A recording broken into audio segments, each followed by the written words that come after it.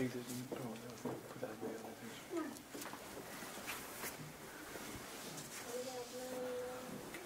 Just put it there, okay. So then,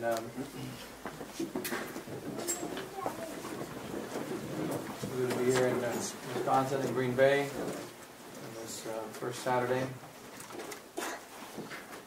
In the days of your considerations, in the name of the Father, and the Son, and the Holy Ghost, amen.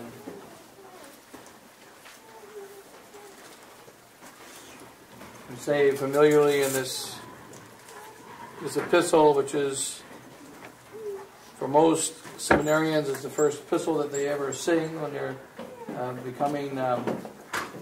when they're first allowed to sing the epistle, as we say, call them the sub, when they're allowed to sing the epistle in the high mass, and that this epistle for most priests, most of the priesthood, is the first epistle that they ever sing in honor of Our Lady. We audit me non confundetur, qui perantur me non peccabunt. He who hears me shall not be confounded, who works in me shall not sin, who elucidates, enlightens me, shall have life everlasting. From the Book of Wisdom, from the Book of Ecclesiasticus, chapter 24. And so in the name of the Father, and the Son, and the Holy Ghost, amen. We're in a great fight, the greatest battle that has ever been, and the same war that has always been from the beginning of time. It's not a different war. It's a war between heaven and hell. And at the very beginning of time, the heavens fell, and Lucifer was cast out of paradise, thrown down into hell, and the war was over the Blessed Virgin Mary. And in the very first battle also of man, St. Thomas Aquinas tells us, for instance, as regards the angels, that their particular temptation was, or their test, was God revealed to them that He was going to become man, and that He was going to take on flesh, and they'd have to adore Him in human flesh. And when the devil said, when Lucifer, the highest of the angels, said, non serviam, I will not serve, what was he saying specifically? He was not saying that I will not serve God, because he knew as a creature of God, he was just created by God, that he must serve God. But I will not serve God unconditionally. I will not serve God who will do something that makes no sense to me. I will not serve a God who will lower himself to the level of a man. If God, first of all, God should not lower himself, because He's God. God should stay in heaven. And in fact, this is one of the secret causes of one of the secret reasons why the separation of church and state is so comfortable in the minds not only of kings. Kings, of course, want to be separated from the church because the church excommunicates kings when they're bad. So it's normal for kings to want to be separated from the church. But it is abnormal. It is very strange. It is absolutely crazy for the faithful, for the simple people, for the peasants to be separated from the church. You look at the history of South America. It was the great Jesuits and the great Catholic priests and monks who saved all of South America from the great persecution of the wicked kings and of the wicked men that came over to make money and came over to make slaves. The Jesuits formed armies. The Jesuits built cities. The Jesuits built an entire government. The Jesuits taught the Indians how to read, and taught them how to use guns, and taught them how to fight, and taught them how to be an army. And they defended themselves, and they created the reductions. And even a pagan author writing a book in 2005 said, it was the greatest government that had ever been created in the history of the world. It was made by Jesuits in South America. The peasants didn't want a separation of church and state because they knew that the Jesuits, the servants of God, wanted them to not be oppressed. It is a unique crisis of our times that not only do kings want a separation of church and state, the faithful want a separation of church and state. including in Catholic tradition.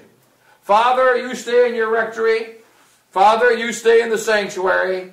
We'll handle all the rest.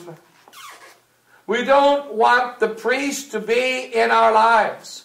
I remember one time in Phoenix, Arizona, before I was the pastor there, one of the priests was preaching a sermon, coming out of the Mass, and he was preaching about the evil of birth control, the wickedness of birth control. And one of the parishioners who goes to Mass came out and said, one of the parishioners said, no priest is going to tell me what to do. Another place is the same thing. No priest is going to tell me what to do. And so that there's a separation. What is this separation? It is the first separation of pride that was there in the Satan in the very beginning of time. God, you are God. Stay God. Stay in your kingdom. Stay above. I am Lucifer. I am the guy who is the highest of all creation. Let me run the creation. And you run heaven. And if you lower yourself to become a man, this is horrible. And why is it horrible? Because Lucifer will then have to serve a God-made man. Non serviam. Not non serviam Deus simpliciter, but non serviam a God-made man. That's the problem. And specifically also, what is God going to do? How can he become a man? He will only be a true man and a true son of Adam if he has a mother. And this mother, by her nature, is lower than man. And by her nature, as a human being, is lower than all of the angels. Every one of the billions and billions of angels. And the top of all the billions and billions of angels is Lucifer. But this lower creature, this humble creature, who would be the mother of God, she would take her place above Lucifer. She would be above all the angels. This woman, because she would be the mother of God, would rise above all the angels, and she would become the queen of the angels. And this was intolerable to Lucifer. And so the great fight began in heaven 6,000 years ago. And it was the war between the woman and Satan. It was a war between her seed and his seed. It was a war between her who would say in answer to Lucifer, Lucifer said non serviam, and 4,000 years later she gave the correct answer that Lucifer should have given. Fiat. Let it be done unto me according to thy word. Lucifer should have said, let thy will be done. If you want to become man, let it be done. But instead Lucifer said, non serviam. Mary answers, the Holy Mother of God, fiat mihi secundum verbum tuum. And there we are in the great war. We're now at the end of this great war. It has gone through many, many phases, many stages, and always it has been a battle between the woman and the serpent. Always been a battle between her seed and his seed. And always we have been waiting for the same conclusion, which is that she shall crush the head of that serpent. We are now at the end of times. And being at the end of times, we see a much greater intensity of the fight between the Blessed Virgin Mary, the Holy Mother of God, and the devil. We just told the other day of a new movie coming out, being promoted by the Protestants and praised by the Jews. Apparently coming out very recently or very soon, The Son of God. And part of this movie is showing Mary, the Blessed Virgin Mary at the crucifixion, despairing and crawling on the ground and groveling and being horrified at the death of her son. Acting like Pope Francis, who says that she wondered why did you die? And these are blasphemies. And the devil is pulling out his final blasphemies, his final attacks. When we know the truth. The truth is the Holy Mother of God sent her son to death. The truth is she wanted him to die. The truth is she knew that he came to die. Her son was made to die. Her son was the Son of God who came into this earth for the purpose of dying. And she wanted her son to fulfill her work. fulfill his work. That's why she stood at the foot of the cross, to make sure that he died, to make sure that he died for the sins of men, and to assist him in his dying by standing there. You will obey the Father. You are being obedient unto death, and I am here to be with you as you are obedient unto death. And I want you to be obedient to your Father in heaven, and by the will of God, I have been made the mother. And you must be obedient to the mother also. And the mother also wants what the Father wants. The mother implements the commands of the Father. The mother does not go against the Father. The mother loves the Father. The mother understands the wisdom of the Father. And the mother helps the Father's will be done. And therefore she stands at the foot of the cross. In a war, she is a mother of sorrows because of our sins. She is not a mother of sorrows because she wished her son didn't die. She wanted her son to die. She knew that he had to die. And there was a great fight, because through his death would come our salvation. Through his death would be the wiping out of sin. She was the one that made sure that he died at the age of 33. She is the one that made sure that he went to death. It was at the age of 30. He was waiting for his mother to give the sign. He had been 30 years at home. I remember one of my parishioners, he stayed in his home and stayed in his home and stayed in his home until one day the mother said, "All right, that's enough. Get out. Time to go." But in this most perfect family, in the most perfect family that has ever been, God wanted his going out to be at the sign of his mother. And the sign of the mother came at the marriage feast of Cana. And she said, "They have no wine."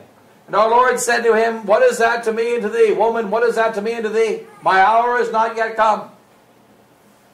Because once he performs that miracle, he goes inexorably to the crucifixion. And remember, it's a war. We are in a great war. And St. Pius X says, we're reading to the seminarians, we're studying now the encyclical of Pascendi, we're just beginning to study it. And he says in the very beginning, at all times, there have been enemies of the cross of Christ. At all times there have been enemies of God. But in our times there are many more. There is a greater number with a greater maliciousness. A greater number using degrees of maliciousness and degrees of deception that have never before been seen. That's what St. Pius X says. And then he says, as the pastor of the flock, it is necessary to feed the flock and to guard the flock against the attacks of these malicious enemies. And if I did not, as the Pope, speak out most clearly and expose the wickedness of these enemies and their plots and their designs and their wicked teaching, which has the purpose of destroying all of Christianity and all of religion, I would be negligent in my duties. We're in the final war. Now, how is this war to be fought? Being in the final war, it is absolutely essential that we be in the arms of the Blessed Virgin Mary. It has always been necessary to be in the arms of Mary. But now it is much more necessary. We must be in her heel, we must be in her arms. We have to be with her. Absolutely essential. And one reason for this is that the devil has too many deceptions. We cannot argue against all his deceptions. He's got so many thousands of lies, and we can argue against 500 of them. But we can't go against the thousands and thousands and thousands. We don't have enough time, we don't have enough energy, we don't have enough wisdom to fight all of his lies. And so therefore, it is time for the essential fight. Like Father Giselle says, in the fight against the devil has all kinds of fancy moves. He has all kinds of tricks as he moves his arms all over the place. And how do you fight against him? Do you try to block this blow and block that blow? He says, no. Bang. Straight shot. Do not play the game of the devil by trying to block all of his blows. There are too many of them. He has too many arms, too many legs, too many weapons. We are not fighting his weapons. We are fighting the devil himself. We are fighting Satan. And this fight, the fight against Satan himself, we could say to a certain extent that in the previous wars, the previous battles of the last 2,000 years, they have been the fighting of the soldiers of Satan, the fighting of the weapons of Satan. And we've had to fight against the devil through fighting against his weapons, through fighting against his soldiers. But in this final fight, Satan has come into the front line. In this final fight, he's right there, in the very front. And we are not anymore fighting only against his legions, fighting only against his armies and all of his weapons. We're fighting him directly. And the battle against Satan, personally, that victory in that battle is reserved for the Blessed Virgin Mary. This victory is reserved to her. St. Dominic, St. Francis defeated the Albigensians. Who's going to defeat the modernists? The modernists, as St. Pius X says, modernism is the great synthesis of all errors, the grand sewer of all heresies. All of the heresies are pulled together in one evil thing called modernism. And where all evil is pulled together, where all wickedness is pulled together, that's Satan. He's the one that pulls it all together. Who is going to defeat modernism? Only the Blessed Virgin Mary. Modernism inside of Russia, modernism inside of the United States, modernism inside of all the world, the errors of Russia being spread throughout all the world, these are the errors of modernism, Judeo-modernism. And it is a modernism, the pulling together of all these great heresies of all time, pulled together in one synthesis for the purpose of destroying all of Christianity. Satan himself is there. How are we going to win the battle against Satan? Only by a great closeness to the Blessed Virgin Mary. The scapular was always necessary, but now you had better never be without one. The rosary must be on your person. There should be a miraculous medal. There must be a devotion to Our Lady. There must be the speaking to Our Lady. It is absolutely essential, because in this battle, in this final battle, or this penultimate battle, the victory is reserved for the Blessed Virgin Mary, and she alone can have this great victory. And she says, whoever hears me shall not be confounded. Whoever works inside of me shall not sin. Whoever elucidates me shall have life everlasting. And therefore we see at our times, more than any other time, the devil is terrified of the Holy Mother. More terrified than any other time. Therefore we must speak of her more. We must love her more. We must push her forward more. We must have greater confidence in her more than at any other time. Because she soon, at the moment of her choosing, shall crush the head of the serpent. She shall convert the Pope and make the Pope able to consecrate Russia to the Immaculate Heart of Mary in union with all the faithful bishops. She shall give the conversion of Russia. We see now, for instance, Ukraine unrest, Obama, Bin Laden speaking out against Putin, Satan speaking against the devil, and Beelzebub somewhere in the middle. Hell is fighting hell, and they are fighting together for preparing for the dominion of Satan on earth and the preparation for the coming of the Antichrist. But the Blessed Virgin Mary has different plans. The Antichrist will come, but not yet. It will be later. The Blessed Virgin has different plans. Perhaps this is the beginning of the great fight. We don't know. But perhaps this is the beginning of the great fight which will lead up to the crisis in which the Pope will be able to convert and then consecrate Russia to the Immaculate Heart of Mary. And then will come the great conversion of the world. So we pray that it comes soon. The victory will come. We pray that it comes soon. And we must keep a great closeness to the Holy Mother. And this is the only way to have victory in this great fight. God bless you all, in the name of the Father, and the Son, and the Holy Ghost. Amen.